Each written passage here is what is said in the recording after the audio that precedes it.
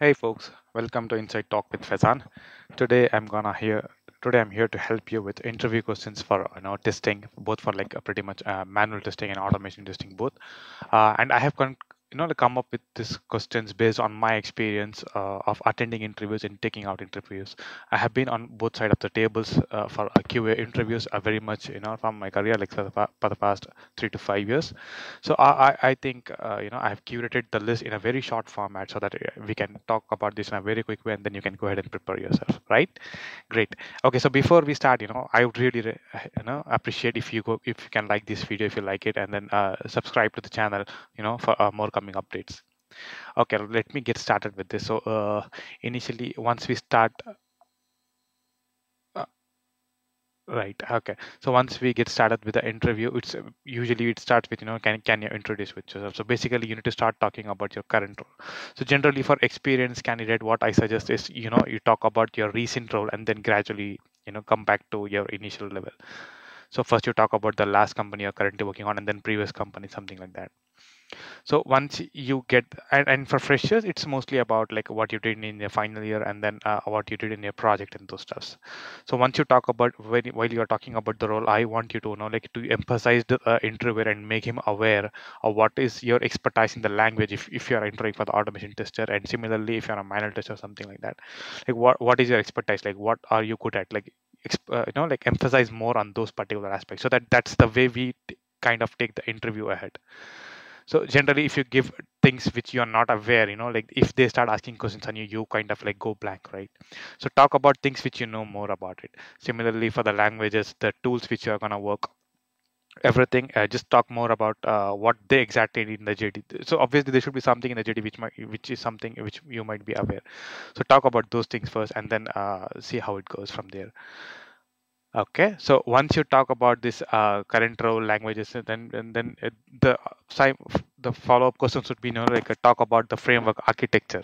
So what kind of framework it exactly is? What kind of setup do you have in your team, right? So whether it's BDD, TDD, like what is the framework? You need to be very aware about like what you are presenting. You need to be make sureing like you present the exact skeleton, whether it's on paper even if you're on a Zoom call, just share your screen and talk about just open a notepad and talk about like what are the features you have in the framework, what are the kind of files you have, what are the kind of utilities you have, everything in detail, so that I mean have a command over the framework architecture.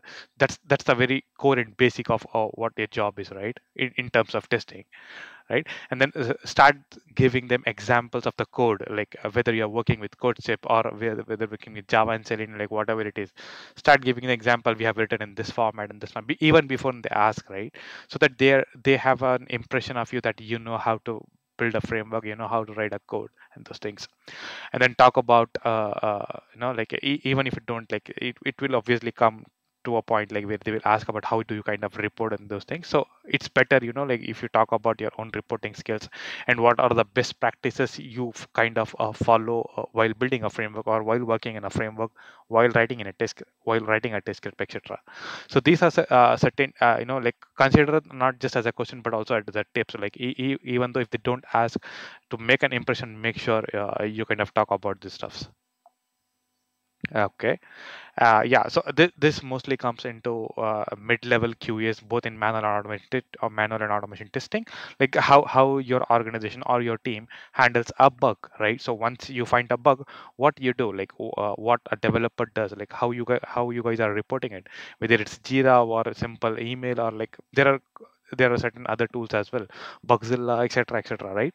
So how it kind of evolves in your organization, like once you assign a bug to someone, what's the next step happening, who defines the priority, severity, who handles the next step, like when it comes back to you, who decides whether it's a regression bug or a new bug, or whether it will be like fixed in the later part, etc. There are multiple things. Bug like are a different thing.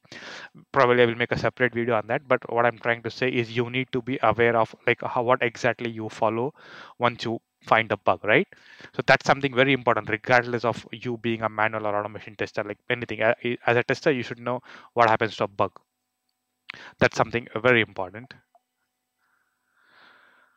Okay, so then based on your level of expertise, the next thing would be they would start asking you tricky question. Say, for example, I've given this example here, right? So, if you're working with Java and Selenium, right, they might ask you, like, what is a web element and a web element? The simple difference is yes, but it behaves very differently, right? So, what is the application of that? Like, why we have these things?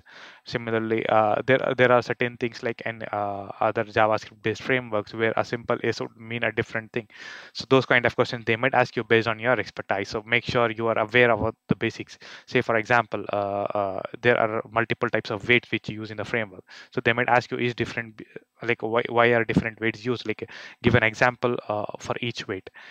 And yeah, the next question is similar to that, like basic questions on your daily job. So like as a tester, like what are things, basic things, I mean basic things you do.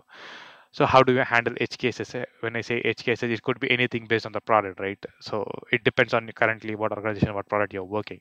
Similarly, if they ask about cross browser handling, say for example you're testing an application in Chrome, and you need to test on Firefox and Edge. Like if you're an automation tester, how are you setting it up? Or if you're a manual tester, like how are you spending time? Like are you spending equal amount of time in each browser, or it's like priority will be given to specific browser and then the rest will be like just as an interesting. How do you guys do, and like why you guys do that way, right? So those kind of questions. And similarly for automation, what kind, whether if you're doing cross browser handling, whether it's a parallel testing or whether it's a sequential testing, it depends, like again, like what you do and what your product does. So you need to be prepared for these kind of questions and answers. Okay.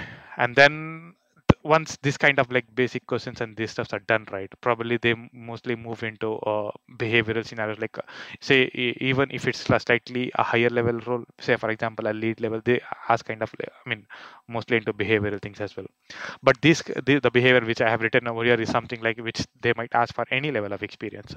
Even if you're a 2 years or 3 years experience software tester, they might ask you things. So they will talk about like what is a recent bug you which was interesting to the organization, or you kind of missed out, and what was your action, like how you sorted this out.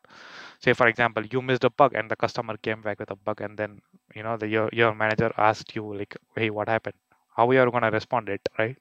What are all the actions you're going to take, whether you're going to go back and recheck your test cases or something, like basically we see it as RCA kind of thing, where you take a corrective action to measure it, like why exactly it happened and those things.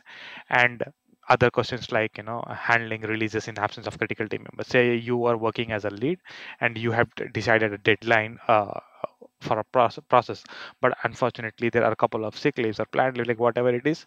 How you are going to handle the releases, like whether you are going to ask for more resource, or you're going to prioritize your test cases, or you're going to deprioritize your like low level test cases, like how you're going to do this. So these are the kind of behavioral scenarios questions they might ask you.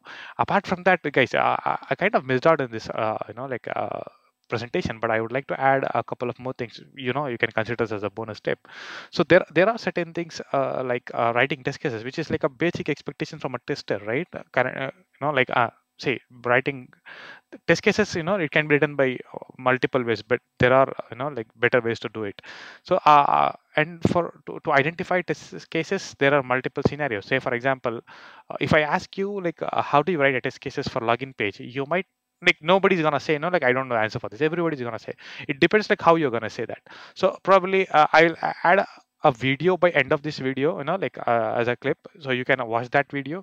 It will give a detailed explanation of like how to write a test case, and then how to find test cases. There could be, just for a login page I've written some around 20 to 30 test cases. So you might, I mean, I think you would really appreciate, like like once you watch that video. uh, so yeah, that's it, guys. I think I've pretty much covered the overall, like a very high level interview questions for software testing. I hope this was helpful to you, and like I really wish you get the job you have always wanted. All the best, guys, and don't forget to subscribe the channel, guys. I mean, I really appreciate that. Thank you so much once again. Bye bye, take care.